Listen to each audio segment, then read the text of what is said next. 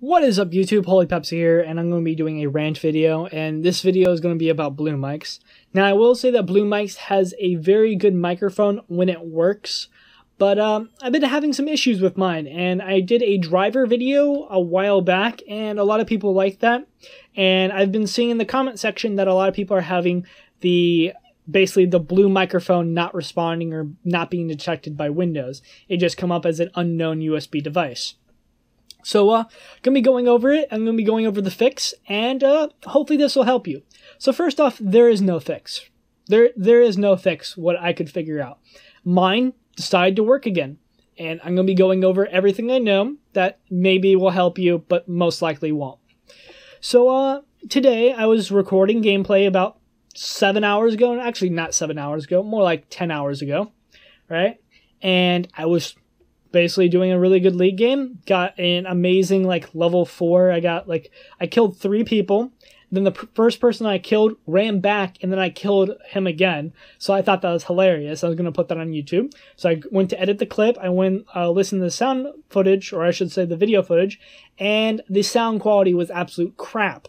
The reason why the sound quality was crap is because my webcam's microphone was recording it, not my $250 microphone was recording it. So I was like, the hell, why is that happening? Well, guess what? This seems like my $250 mic just suddenly decided I'm not gonna work. And it had the drivers, it was working fine yesterday, it had not been unplugged, so it's been hooked up the same way it's been for the past 3 months without a problem. Just decide randomly I'm not going to work, which I could not understand why. So despite that, I was pretty damn pissed, and I was trying to figure out whatever I could do to actually make it work. So I looked up online, and they were like, yeah, just go and try some new USB cables. That usually works.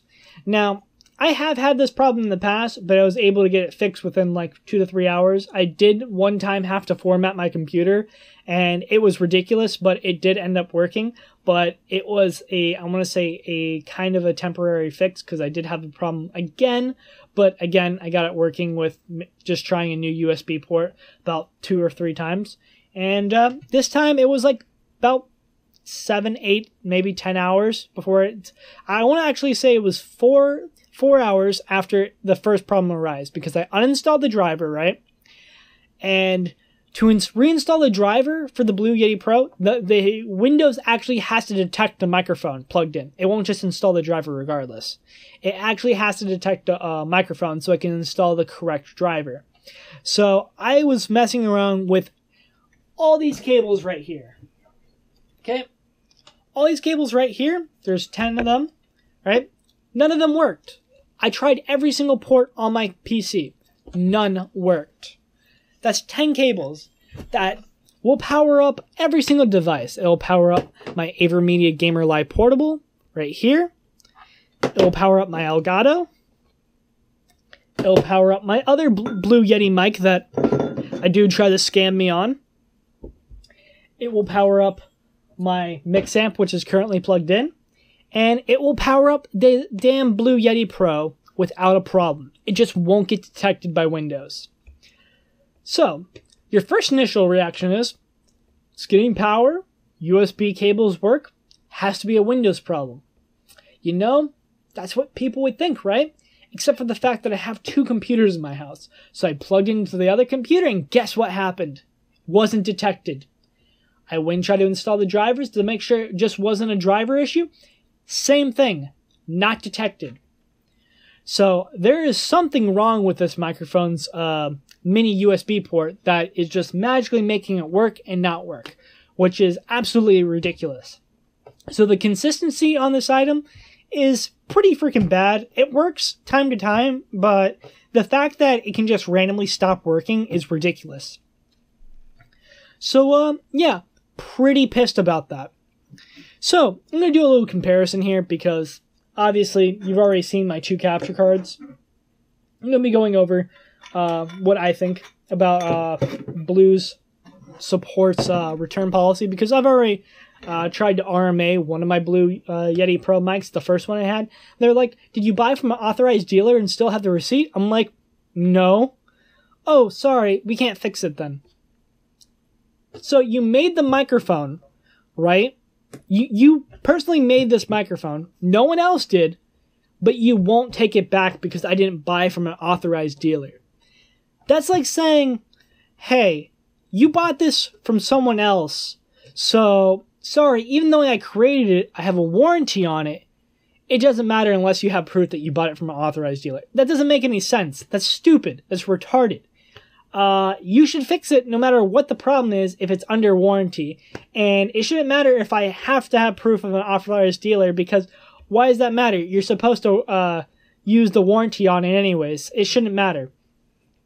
But that's just another way that companies get out of basically repairing something that costs literally less than 10 cents. Like, oh my gosh, they actually have to repair the USB port. Damn, that's a grand total of 15 cents. Oh, they have to replace the entire microphone that they sold for $250. Wow, that's about $10 for them. Yeah, they can make this microphone for about $10, yet they sell it for $250. I understand that they have to do research and development, but that doesn't change the fact that you go off and you sell people stuff, and it just breaks down within 2 years when it's supposed to be high quality, right? High quality items don't break after 2 years. My Hauppauge that I had, which was my first, I want to say real capture card that I had, because I had a Dazzle back in the day, but Dazzle was pretty crap. But even the Dazzle, it consistently worked. It didn't just randomly stop working, right? But my Hauppauge, if I still had it today, would still record fine. There wouldn't be a problem with it. My Elgato, it works fine. There's not a problem with it. Now, let's go look at the AverMedia Gamer Live Portable, okay? This is one capture card that pisses me off. So, this was the first capture card I got, was the AverMedia Live Gamer Portable, or I should say, after my Hauppauge. So I bought the Hauppauge, did gameplay videos for it, sold it because I no longer did gameplay videos, and then I got into doing gameplay videos again, but wanted a higher quality capture card, so I bought the AverMedia Gamer Live Portable, worked for about 5 months, then it got the Blue Ring of Death, which is the equivalent of the Xbox 360's Red Ring of Death. It was overheating, and would stop working. So, went off, RMA'd it, got a new one back, used it for about 10 days, then waited about 2 months later to go and play, what was it? I think it was like Zelda or something like that, and it was not being detected by XSplit, and it kept on freezing. So it basically had the exact same problem that the other one did. So I went off and tried to RMA it, and they're like, sorry, we've already done a return on this. I'm like, yeah, that's right, you have, but it was working for about like 2 months. That's ridiculous. They're like, sorry, you're SOL. We can't do anything for you. It's like, seriously? That's how you treat your customers? It's cost like $2 to make, if that. You sell it for $125, and you're like, yeah, sorry, we rushed a product out to market, and we know that it wasn't going to actually last long, but, yeah, keep buying our products. That's the reason why I have an Elgato, because, fuck AverMedia. They want to basically have really crappy software. I don't care if I get sponsored by them or not. Why the hell do I want to get sponsored by a shitty company that basically produces shitty items? Doesn't make sense. So, that's basically a piece of trash right now. The Elgato Gamer Life, or not Gamer Life Portable, but Elgato Gaming HD60 works fine. I haven't had a problem with it. Works fine with XSplit and everything, so I was very happy with that. But yeah, you just get bullshit like this. And the thing that really pisses me off is about warranty issues. You shouldn't have to have proof if you can just give them a serial number and be like, hey, this is the microphone. I bought it from XYZ person. It doesn't matter who I bought it from, actually. It matters that it's still in warranty. You owe me to get it fixed. And it's really annoying when they try to basically beat around the bush and be like, sorry, we can't replace this. Because it's ridiculous that they get away with this stuff and people are just get scammed. As for this microphone, right, this is basically what I got from buying off of eBay. I ended up getting scammed, kind of. I did get a majority of my money back, But they were selling this as a Blue Yeti Pro, which it's not a Blue Yeti Pro. It's a Blue Yeti Blackout Edition, which is the Blue Yeti Standard that Amazon sells.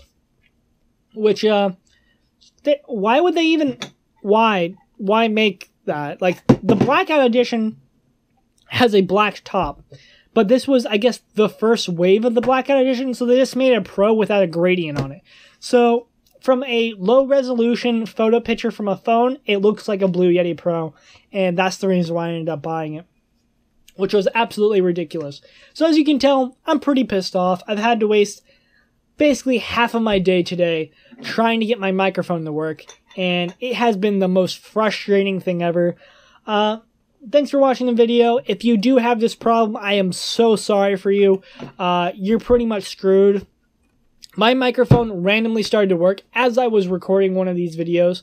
I was basically doing like a demonstration of when it was going to pop up the air, and it didn't pop up the air, even knowing I've tried the same USB slot with the same cord. Just randomly decided to work. I can't explain it. Your guess is as good as mine. So thanks for watching. Peace out.